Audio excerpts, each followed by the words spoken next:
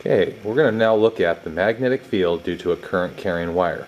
You can see from the label that the current is going to be flowing down the wire. They're actually attached to these two blue power supplies that are going to put out, these two power supplies are connected in parallel, which doubles the amount of current, and you need a lot of current to get a good magnetic field.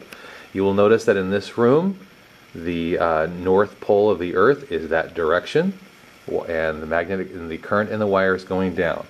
When I turn on the power supply,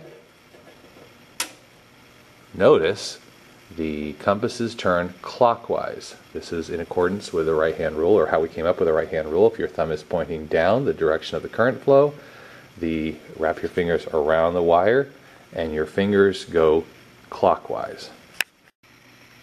Obviously, I've reversed the current flow. Notice the compasses are again pointing towards the north pole in this room.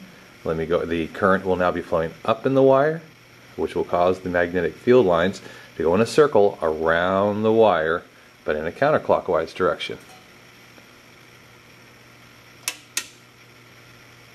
There you go. Each of these compasses is tangent to the magnetic field lines.